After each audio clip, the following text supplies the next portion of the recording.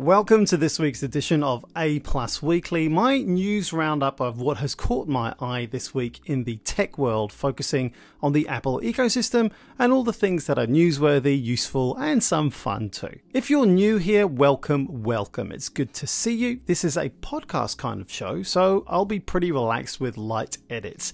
You might even have seen some standalone clips, which made you curious about the full show. If that's true, please drop me a comment below to let me know that you found the show that way. With that said, welcome again, and let me roll on with the show. Apple is opening a sales region in India on its own. Personally, I can see why. The viewing figures for my channel at the smaller end of the range has shown an increase in my viewership from India. It's now second overall and number one for my shorts. India is a market that is growing in terms of consuming media, and it makes sense that sales of devices to consume that media are also increasing. For Apple, this is a little weird. Though sales went down recently, revenue went up, which means that they can or already are starting to see consumers willing to pay more for their hardware and software products. That was record revenue in the last quarter, even though sales were down 5%. Anyway, I was quite excited about this news and what it might offer to my Indian audience. I suspect that Apple is applying all they learned from when they first ventured into the China market in their attempts to scale this India market. And there are also signs that they are starting to de-risk their global supply chain further away from China. And guess who's getting some of that action? That's right, they're working with Foxconn to set up new iPhone production facilities in India as suppliers move into the region too. Apple and Foxconn have pushed for new labor rules in Karnataka, India, to reduce their use of Chinese manufacturing. The new law there allows two-shift production in India, similar to what they can do in China. The law lets a factory squeeze out more production with two 12-hour shifts. Karnataka, which is a state in India, used to cap shifts at 9 hours. And you can see why. I mean, workers' rights need to be protected in all this too, right? There have been some pretty horrific stories about worker conditions, and I wonder what might happen in India in their quest for more industrial clout, helping Western giants de-risk their China-based manufacturing. It also reduced the limits on nighttime labor for women, who are a major part of production lines elsewhere in the world. India is making the most of companies' shift towards different labor sources due to pandemic causing issues in China. India is due to become the next big manufacturing hub, a government official told the Financial Times. When we compare India with other countries, we have to increase by a big margin our efficiency in terms of increasing the work output. Apple has produced lower-end iPhones in the country since 2017, but has faced issues with quality control and it's been comparatively slow. Now, it came out recently that Foxconn is investing $700 million on a plant just for iPhones in Bengaluru, the biggest city in Karnataka. In January this year, India's trade minister said Apple wants to up its local manufacturing from 5 to 7% to 25%, but didn't say when. Now, at the shareholder event earlier this week, Tim Cook said he sees an incredible amount of opportunity in India and reiterated plans to soon open the company's first store in the nation. Cook talked up growth also in Brazil, Indonesia, and Mexico. Stay tuned for sales and manufacturing resets to the Apple Dominion coming soon. There's more on India in a related story, but from a security standpoint, that could have further downflow effects for other countries like China too. India reportedly wants Apple and other smartphone makers to let users remove pre-installed apps plus screen OS updates, according to Reuters. Smartphone producers have to provide an uninstall option for pre-installed apps due to new rules, and new models will be checked by a lab authorized by the Bureau of Indian Standards Agency to make sure they're compliant, according to people in the know. Apple lets you get rid of some of its own apps, but the main ones like Messages, Photos, and Phone can only be hidden away in the app library not deleted. The sources in the report said India's IT ministry is looking into the rules because of spying and mishandling user data, and they mentioned the Chinese risk specifically. An unnamed official commented that pre-installed apps could be a weak security point, and they wanted to make sure no foreign countries, such as China, were taking advantage of it.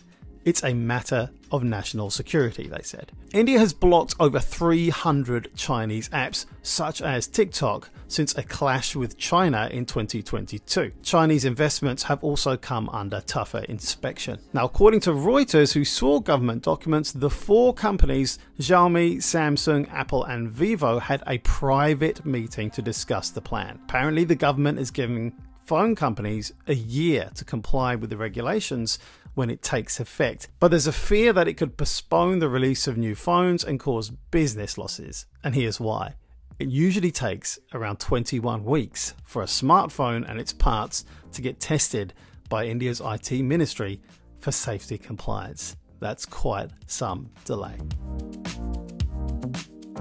Okay, here's more on touchscreens for Macs. You'll have seen from last week's A+ Weekly that there's been some noise on a possible touchscreen Mac, possibly coming down the line a couple of years from now. Let's talk a bit more about what we know about what might be to come. Mark Gurman over at Bloomberg seems pretty sure that Apple engineers are quite actively engaged in a development of a Mac with a touchscreen, with the first cab off the rank likely to be a MacBook Pro. It will most likely continue to feature a trackpad and keyboard as well as a display that supports touch input, just like an iPhone or an iPad. But it doesn't look like we're going to see an integration of iPad OS and Mac OS anytime soon, even though we've definitely seen a blurring of those product lines with the launch of the M series of Silicon Macs, which also features in the latest iPads. But how much of this talk is just completely speculative? I mean, what are the chances of this ever happening at all?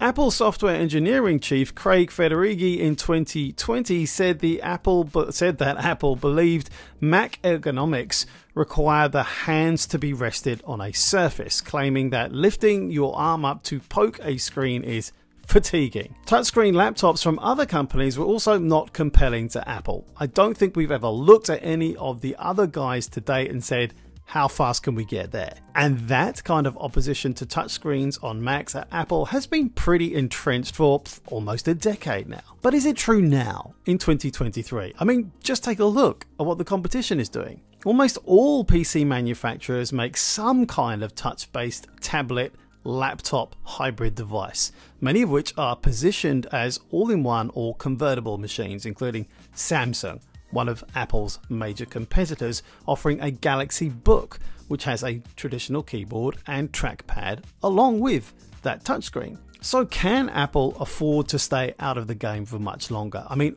I have no problem using my iPad Pro along with my Magic Keyboard and trackpad built in. And I know it's optimized for iPad OS, but it doesn't look like a bridge that can't be built, and I find the combination invaluable. And it's definitely my preferred option in most cases when I am working remotely. I think there's a market, so I wonder if Apple is stepping up to exploit it. So Apple Classical Music is here. Well, it's been announced anyway, coming to Apple Music subscribers on March 28th as a free additional benefit, offering over 5 million classical music tracks. It's a direct result of Apple acquiring Prime Phonic back in 2021. It will also offer hundreds of curated playlists and thousands of exclusive albums.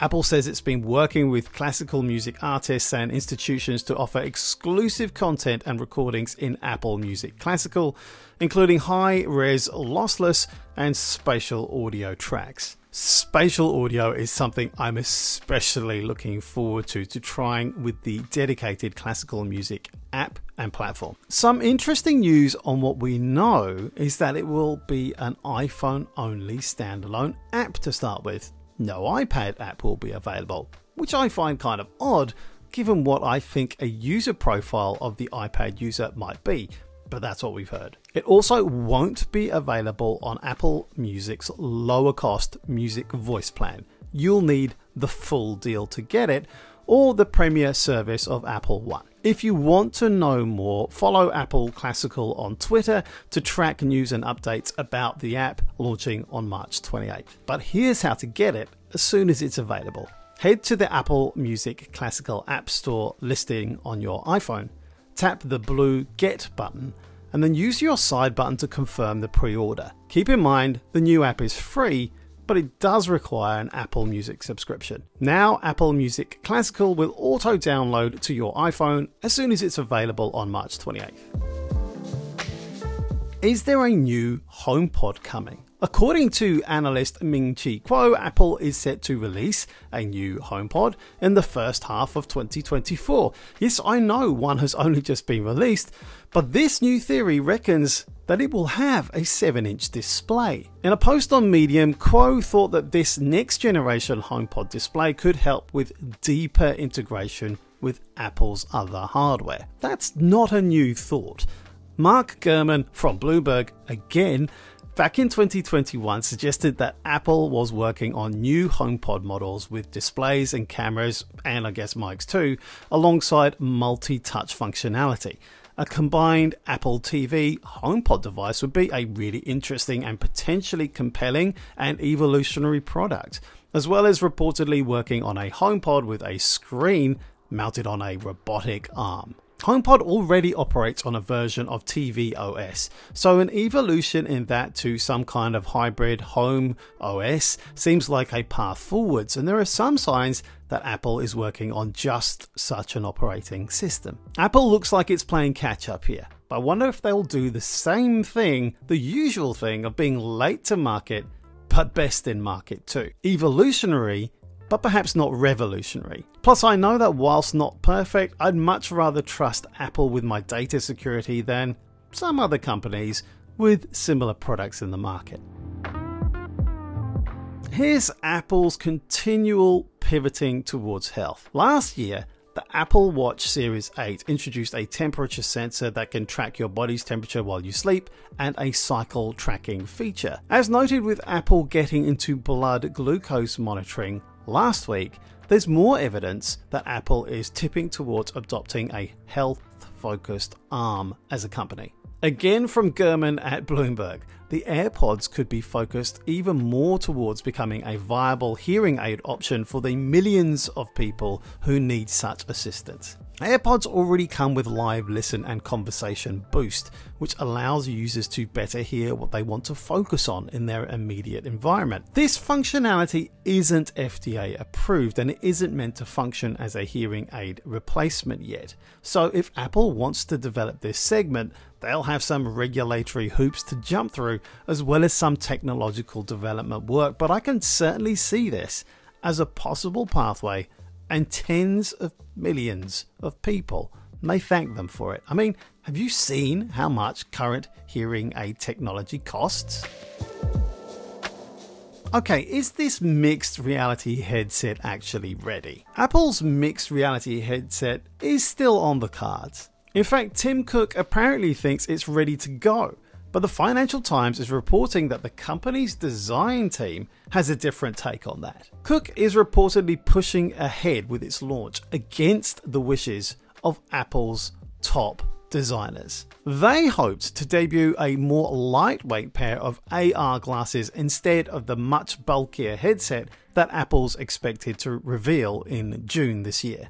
Remember, this headset has been in development for 7 years. That's reportedly twice as long as the iPhone, and the stakes are high for the CEO. The headset will be the first of Apple's new computing platforms to be developed entirely under Cook's leadership. The iPhone, iPad, and even the Watch were originally designed by Apple co-founder Steve Jobs along with Johnny Ives. The timing of the launch has been a source of tension since the project began in early 2016, according to several people familiar with Apple's internal discussions. Apple's operations team wanted to ship a first edition product, a ski goggle-like headset that lets users watch immersive 3D video, perform interactive exercises, or chat with realistic avatars through a revamped FaceTime. But Apple's industrial design team advised patience, wanting to delay until a lightweight version of augmented reality glasses became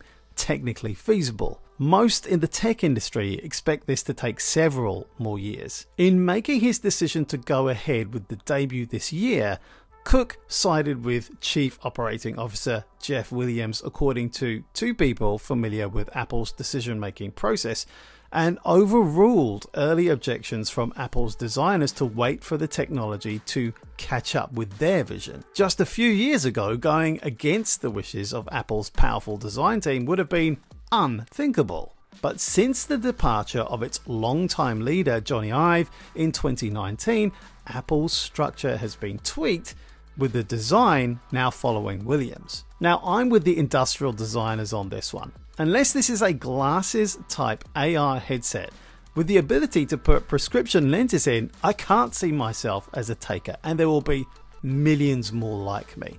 Are you one of the skeptical spectacle wearers too?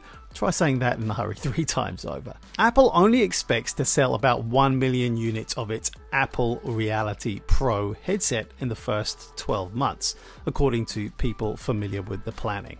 Less than the first generations of the iPhone or the Apple Watch in the year that they launched. It looks like it will be a complicated device which will have a set of cameras, high-resolution screens, and it's expected to cost around $3,000, 3 times the price of the Meta Quest Pro, which could severely limit its appeal. I mean, severely limits its appeal. The choice of timing is critical. According to a report in the Financial Times, Cook and Williams acknowledge the state of the market and believe it makes sense to enter the fray now, even if the first generation headset will be expensive and of limited appeal to consumers.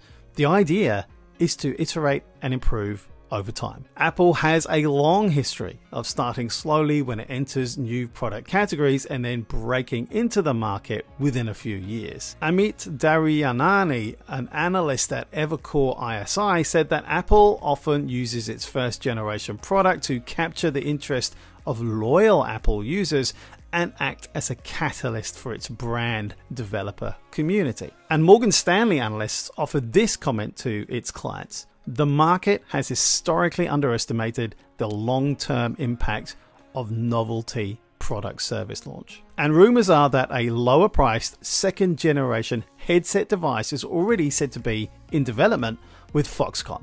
Trademark filings suggest the cheaper headset could be branded Apple Reality One. We shall see. Excuse the pun. And just to round this segment up, we may have gotten a peek at some cables and sensors for this much discussed Apple VR AR headset. Mr. White128's protected Twitter account had pics that Mac Rumors and 9to5Mac shared, and it looks like the cables could be for a pair of goggle-like eyewear things. Not super obvious from the pictures what the cables are doing other than connecting the left and right sides of the headset. Without much more information, there's not loads that we can figure out from them. And the pictures are pretty shady. The person who posted them didn't come out and say that they were from a headset, and Mac Rumors reports that the caption for the tweet was just a sunglasses face emoji. If the parts are the real deal, it could add credence to the gossip that Apple will announce the headset at WWDC and get it out by the end of 2023. If the company is ramping up production, that could explain why there are leaks. That would be about when we'd expect them. Word on the street last year was that Apple was producing the headset starting in March 2023. So that lines up too. Next, iPhone 14's emergency SOS rolls out to 6 new countries. That's going to happen later this month. This expansion follows Apple's initial launch in the US and Canada and its first expansion to the United Kingdom, France, Germany and Ireland. So it's coming to Austria, Belgium, Italy, Luxembourg, Netherlands and Portugal. Now this emergency SOS via satellite enables messaging with emergency services when outside of cellular or Wi-Fi coverage. Once your iPhone is connected to a satellite, you can reach emergency services regardless as to whether you have cellular or Wi-Fi coverage or not. Satellite connectivity can also be used to share your location with friends and family via Find My. Apple has created a compression algorithm which makes text messages 3 times smaller to make communication faster because bandwidth is low compared to cellular networks. Satellite connectivity is also integrated by default with crash detection. Now, this feature has already been praised many times by first responders and rescue teams, where they've seen the feature kick in to help people communicate with those first responders in dire situations many times already. And once this feature kicks into New Zealand, it might be the thing that persuades me to get an Apple Watch Ultra once I eventually upgrade from my Series 5, because hey, it's on that too. Alright, it's time for an iOS 17 news update. We've still got a few months till the June unveiling of iOS 17, but we know a bit about that update because Apple's already working on it and stuff gets out. iOS doesn't look like it will have as many improvements as Apple had wanted, since they have had to turn their attention to this headset coming out this year. According to Bloomberg, Apple's engineers are putting more effort into the headset and XROS and not as much into iOS 17 and iPad OS 17. That means there won't be as much as when iOS 16 gave us a bunch of design and functional updates. I mean, it's probably the best update yet. It looks like we'll see that support for the mixed reality headset. It will be able to stand alone and have its own app store, but it could still have some kind of connection with the iPhone, like handoff at least. CarPlay updates are coming too. At the 2022 WWDC, Apple showed off an improved CarPlay with deeper integration with cars, so you can use it to change the volume or switch the radio station. We're likely going to see support for sideloading and alternate app stores too. Apple will have to let you sideload from 2024 because of EU legislation, so they plan to start changing iOS 17 from that point on. Europeans wouldn't need to use the App Store for apps. Apple has to let them use different ones. Developers don't get charged 15 to 30% for apps installed through other means, but Apple will still get a cut. To begin with, those sideloading changes will be just for EU customers, but as other nations go with law changes like the Digital Markets Act in Europe, Apple could be forced to extend it. Now, making major changes for sideloading support could really mess with iOS 17 development, since it'll take a lot of engineering resources to do that. iOS 17 is going to be previewed at WWDC in June 2023, or at least it's scheduled to. Once WWDC is done, developers will be able to get their hands on iOS 17 for testing, and a public beta is expected to arrive in July. And when that beta testing is done, iOS is scheduled to launch with the new iPhones in September 2023. Apple Books have started to get AI narration. When you look through Apple Books for your next audiobook, you may come across some titles with a note that says that they were narrated by Apple Books. That's because Apple has released a selection of books that uses its AI-powered digital narration service. Apple said that the service uses advanced speech synthesis technology it's developed itself to produce high-quality audiobooks from an ebook file. Now, The Guardian has reported that Apple spoke with independent publishers about potentially partnering for the project's launch recently. They heard from Apple that they would cover all the costs and they'd get royalties for their audiobooks too.